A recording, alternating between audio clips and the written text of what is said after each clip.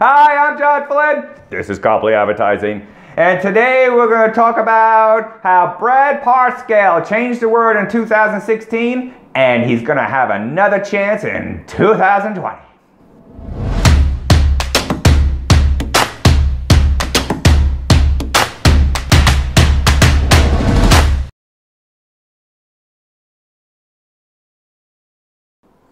Brad Parscale. Well, you don't know who Brad Parscale is? Well, 2016, he won Trump the election. He was the digital manager using such mystical things as Facebook advertising. Oh, and other digital mobile tools to change the whole strategy of presidential elections. He changed the world. The world. Okay? So, you know, besides, you know, as someone who runs a mobile marketing company, you know, obviously, you know, it's easy, not easy, but, you know, one of the goals is to optimize the message down to the people you want to talk to, find out what they want to hear, okay, by switching creative and doing things.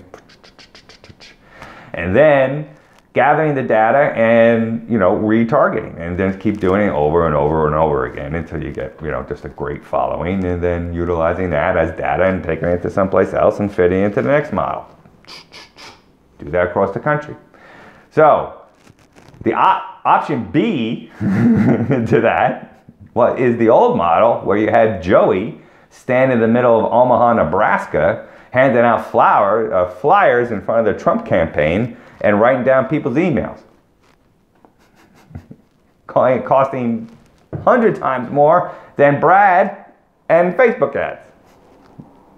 So what did the Trump campaign do? They were smart. They pulled everything out. They pulled everything out and gave more money to Brad. They gave him $90 million, which people are like, $90 million. $90 million is a bargain. $90 million for the country in social media and Facebook ads and mobile marketing. It's a brilliant. When you take all these stupid regional town headquarters out. Clinton administration is building like 10 more per town.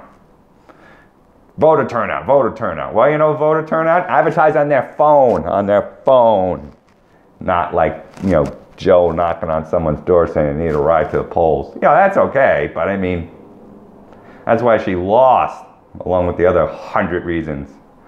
So, you know, key areas in Wisconsin and Michigan, Brad saw, so he put, you know, ads directed towards there, and then, you know, when you get the click-through rate not the way you want it, you change the message, you change the ad, and then you home it and you bring it down. Is it gun control? Is it pro-life? I mean, what is it? What do these people want to hear? The economy? What is it? When you find out, bam, you bang it. You open the floodgates and you bang it and you retarget it and you hit them again and again and again. Yes, he won with like 70,000 votes with key districts. That's right. That's the game.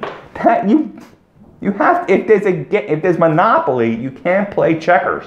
Okay? It's Monopoly. Okay? So that's the game. I don't hear any whining. The rules were laid out. The Electoral College is laid out. This is how it's won or lost. You can't argue at this point. That's the game. You play the game. And that's what Brad did. He played the game. He got key districts in Wisconsin and Michigan and Pennsylvania, and he banged them, and he turned them, and he found out white women suburban were vulnerable, and he pounded them because you could do that. You could target white women suburbia, college educated. You could do that on Facebook. You could do that in other things. So why would you have Joey in Omaha hand out flyers to everybody? It's ridiculous. But I want to know who actually made this decision to make Brad 2020. It's brilliant. There's somebody left in the Trump administration that's like allowed to make this decision? Because I want to shake that person's hand and say, wow, that was awesome. So you get Brad out now, right? He could test issues out in certain key areas and collect data. That's the data, you know, I've talked about it so many times in other videos, the data, right? The front end target's very important, but the back end data is so valuable because it's gonna keep, it holds. I've had data hold for a year, okay? It holds, so it's like, you could formulate your message right there, drill down, do stuff, right? Take advantage of the data, Okay, so now he has, like, from now to 2020, he has data, you know, and he's gonna, you know, keep targeting and moving. When he sees things move, he's gonna move it back, you know. I mean, meanwhile, you're gonna have like 47 Democrats run for president, and none of them are gonna be focused on the, you know, the main presidential election, because it's a wide open field. So guess who's gonna, like, walk in the White House in 2020? I don't want to say his name, but I'm telling you.